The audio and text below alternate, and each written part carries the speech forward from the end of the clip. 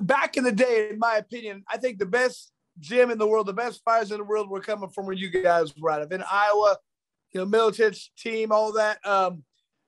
Legendary sparring.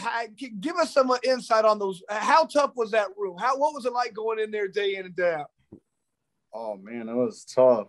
So I originally started in Des Moines, and then I moved to Miletich about 3 years into after I started fighting. But yeah, I just need, like, when I started, I had like tough guys, but I wasn't really like getting coached, like I wasn't really learning so much.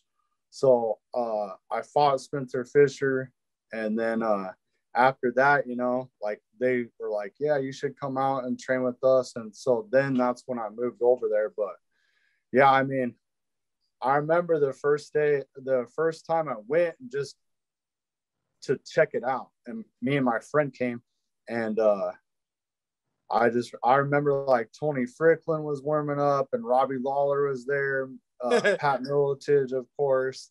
And so we went in there, and then I got stuck with Tony Fricklin, and Pat Miletich was in my group. I think maybe Matt Hughes a few times, but man, like Tony Fricklin was a beast, dude. He just kicked the shit out of my legs, and Pat was kicking my legs, and it was a memorable experience. I remember, and like, so basically we got our ass beat, and then we at least have each other's backs. We were there for a week though, so I was like, my friend, I was like, hey bro, I liked it because I'm like, I wasn't used to I was like, the big dog. So yeah, I was like, man, after I went there for the first time, just got whooped on. I was like, that's where I need to be.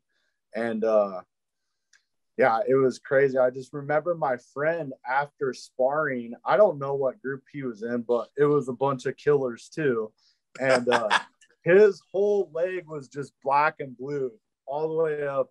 His leg was just black and blue. And he's like, dude, you can go back tomorrow, but I'm not going to be able to go. I can't even walk. And I was like, my leg wasn't as bad as his, but I was beat up, but I was like, I'm going back the whole week.